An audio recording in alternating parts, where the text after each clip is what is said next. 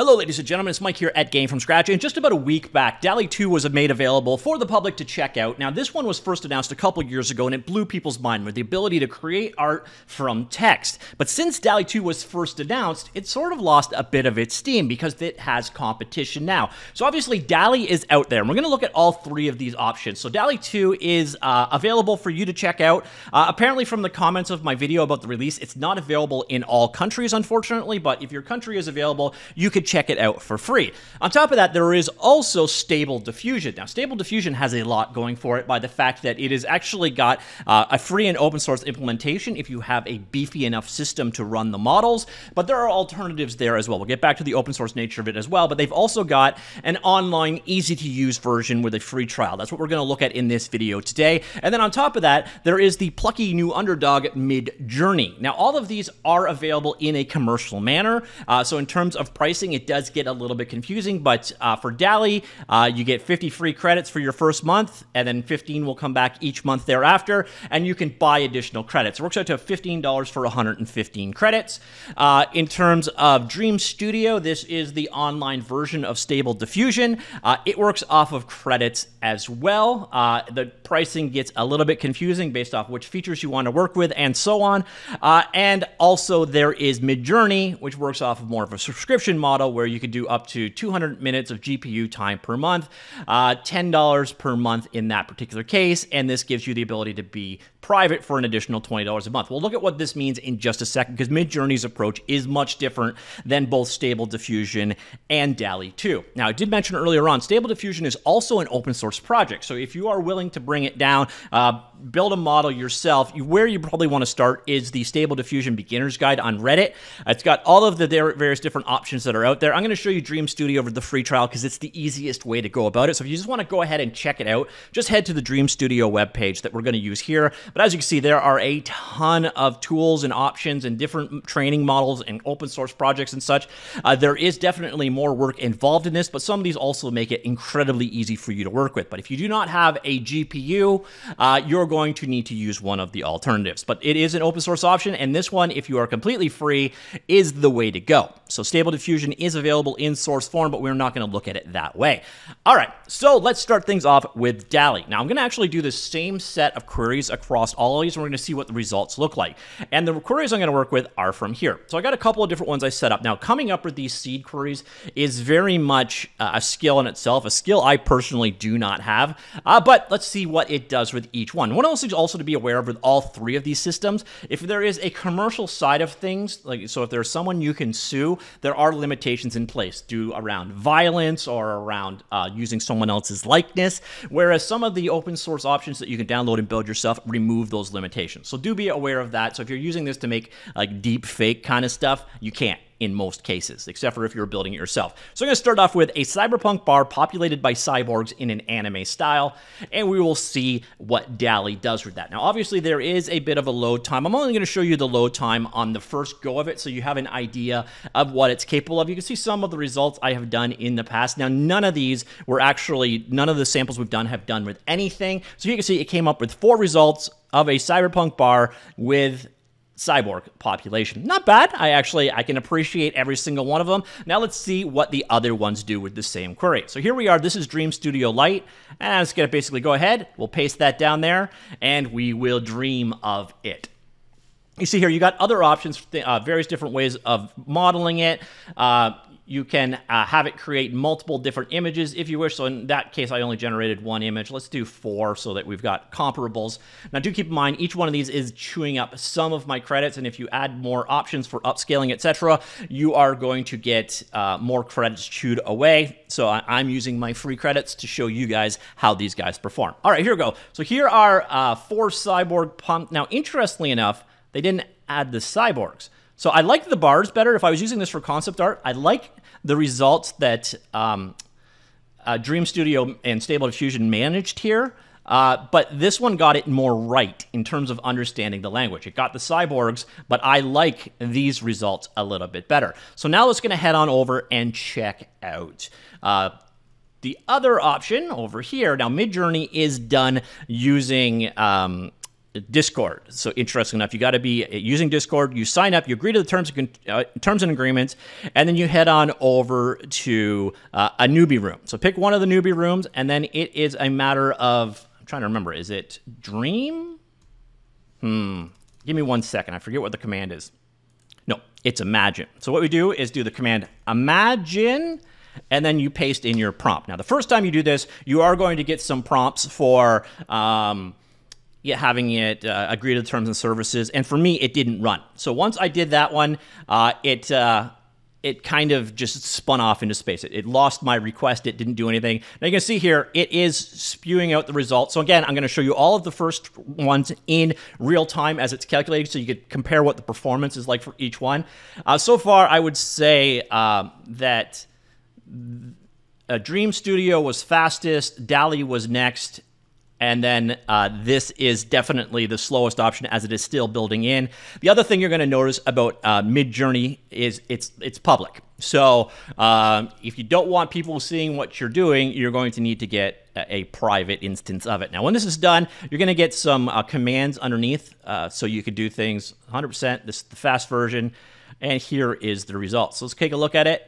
Yeah, I may argue that I think I like these results better than all the rest of them. So you get commands here for upscaling and so on. So if you need a higher resolution version, you pick the version you like and you can upscale it and it will do it for you. Here you can see the results there. So again, Cyberpunk bar populated by cyborgs. This one got the cyborgs right.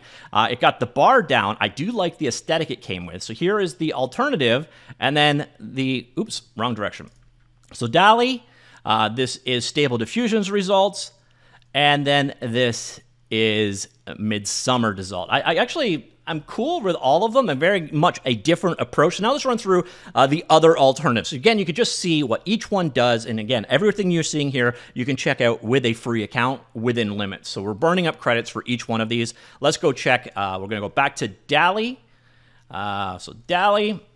And we will do the next concept art. So this is, if you're looking for just ideas for something to model in your game potentially, this is where these services could really shine. So here we're doing a sci-fi fighter with 4 wings. Here we'll do the same thing and create that one. And let's head on over to here, and we will do Imagine, and then the exact same thing.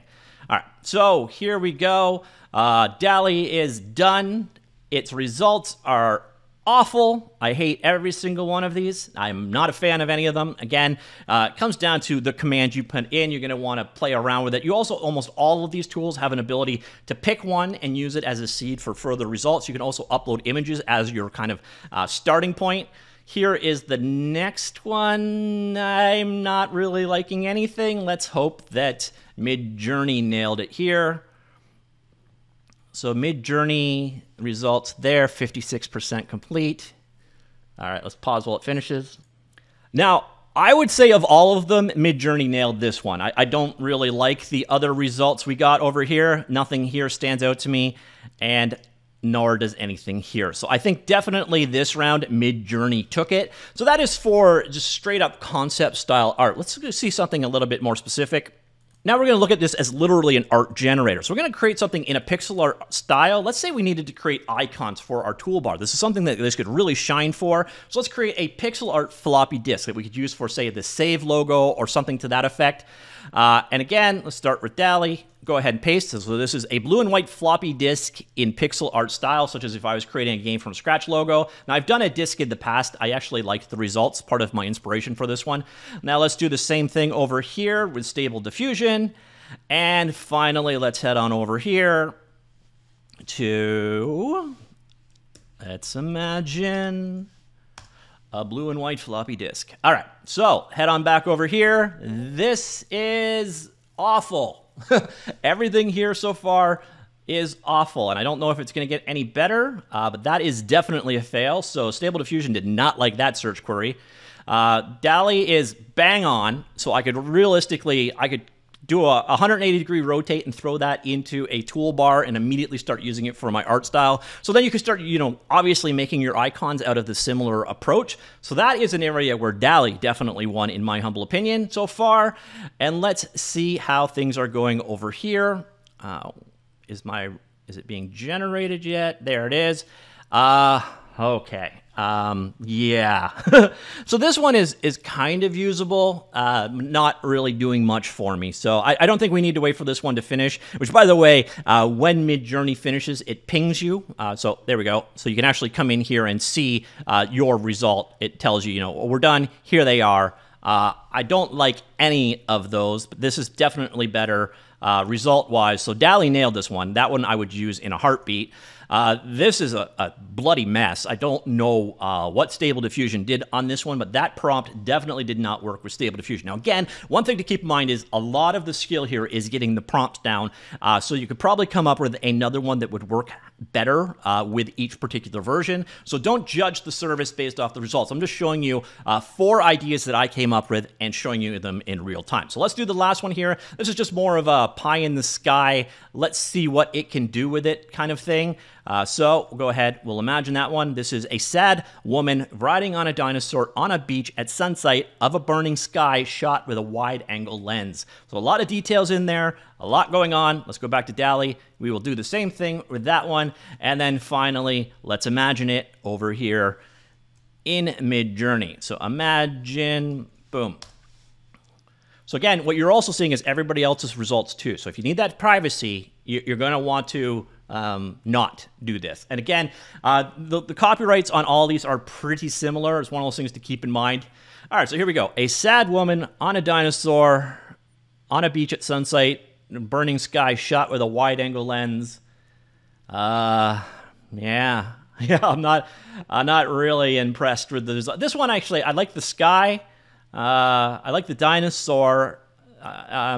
Yeah, that's probably the best result of this batch. Let's head on over here. This one went a little bit more realistic, and wow, kind of disappointing. Actually, I may just be picking things that do not showcase well, but I am definitely not impressed with that particular result. How do I go back? All right, I don't know. So here are the results we got out of that. And again, none of them did much for me. That Bing in the background, though, that was Midjourney. And Midjourney, I think, probably came up with one of the better results here, but I'm not really loving any of them, if I'm honest. So it may have been a very bad prompt to check with, but again, this is general. You're not going to replace an artist, probably as I illustrated from these results. But if you're doing things, again, for concept art, I could see it immediately. And I think where this technology is immediately useful, in my humble opinion, where it really shined was this. This result right here, if you were basically hiring an artist on something like Fiverr in the past to do things like icon sets for you, I think that's almost a thing of the past now. This result is pretty much what I would have drawn by hand, exactly as I wanted it. And as you'll notice, if I head on back over here to Midjourney, some of the results other people are making are definitely showing up better. So here we go. Someone did something similar to me. A fighter jet with bird wings. Much more specific in terms of the requirements here. It seems to really nail these styles, for sure, certain art styles, but it's not, again, great for character concept art. So here's a Mafia Don, a number of different paintings for it. Very good. I like those results there. This kind of stuff is absolutely amazing. But as you saw from some of my searches, the results are not always I don't know what I would say. Good. So again, there were bits of it here. Now the thing is here, you're going to try again. You can refine it. You can go into an image. You could basically say, nope, don't like it. Make me something else. And you're just going to kind of keep going at it and going at it and going at it and letting it just kind of keep working. So we're going to here's another iteration of it. Now this is where it would really shine if you come back over here and you go with the open source parts of Stable Diffusion. As I mentioned earlier on, it is available on GitHub. There are a number of different models there. Some of them allow you to do things that other ones do not allow. Some of them require a smaller amount of memory. When I first grabbed the first release of I think it was from Hugging Face, their first version of it. When I cloned it, it was too much for my 8 GB GPU. But there are versions out there that you can train with 4 GB as well. And the nice thing is, if it's running locally on your own machine, obviously you're going to need a GPU and the hardware to do it, but then you can just iterate over and over and over and over again. You're not burning credits like I am with these different versions of things, and you can just try it until you get a result you like. So here is my second result with the woman, my sad woman on a beach. Oh, so this one actually set the dinosaur on fire. This dinosaur apparently just sat on the woman. It's a mixed bag. You're going to get different results. Now, again, the thing that you're going to realize going forward, the prompts for these are going to be the skill in the future. But I do see areas where this could be useful for concept art. You can spit out something from AI faster than you can draw it yourself. And if you need to do 20, 30, 40 iterations to get something good, you're still going to beat the speed of the majority of artists out there. And if you're artistically limited, yeah, definitely value in that regard. And this is where, again, from my working with DALL-E, for pixel art stuff, especially if you need to create like icons immediately today, they just do staggeringly good jobs, in my humble opinion. It's a mixed bag what you're going to get. The three options out there, the three main leading options that we looked at today: DALL-E 2, Stable Diffusion, which we looked at in the form of Dream Studio, which is their public release that you saw. If you want to start the easiest way using credits, Dream Studio is the way to go. And then, of course, we got Midjourney, which is hosted out of the Discord server. You got to basically sign up for it that way. Those are the three major options out there. All have varying different results. Now, again, I don't claim that the results we got today were amazing, but I also will tell you probably as much my fault as the generator's fault. But this is nascent technology, so you're not always going to get amazing results out of this. And it's one of those things that traditional artists can look at and go, phew, at least for now. As we've got, programmers have code generators coming at us that are AI assisted. Artists have art generators that are AI assisted. This is definitely going to be part of the future, but it's interesting to see which part that ultimately is. So let me know which of the three you actually like the best. Have you worked with Stable Diffusion locally, and have you got results you liked? And let me know what you think in general of the whole idea of AI generated art, and I will talk to you all later. Goodbye.